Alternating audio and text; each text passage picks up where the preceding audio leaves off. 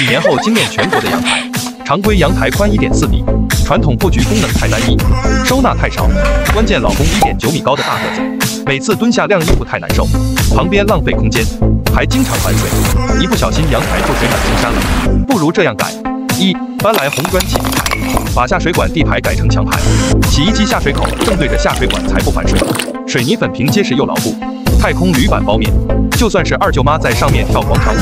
这个地台也不摇晃，关键底下不反水，卫生好清洁。膝盖高度放块抽拉板，就是放脏一篮的置物平台，清洗衣服更方便，膝盖轻轻一顶就能轻松合上。二、利用下面空间延伸做矮柜，存满吝啬老公抢购的洗衣用品，上面做到顶储物柜，存满常用生活用品，关上门壁柜更整洁，中间做伸缩晾衣架，小件衣服全挂下，缩进去也不占空间，关键勤快老公晾晒衣服不弯腰也更方便。三、角落洗衣池不能少，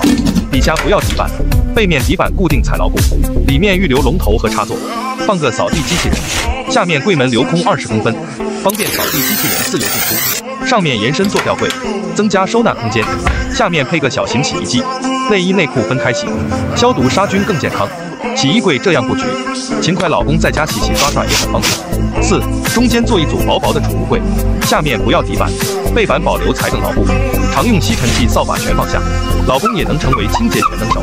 侧面挂个洞洞板，家用小件工具一应俱全，上面安装2根不锈钢杆，常用晾衣架全放下，上面存满洗漱用品，关上门干净又整洁。五、不把衣服晾阳台中间，这样阳台啥都干不了，不如靠边放，上面不吊顶，空间更宽敞，下面往上买个活动晾衣架，再多衣服全挂下，推到一边也不占空间，外面安装百叶折叠门，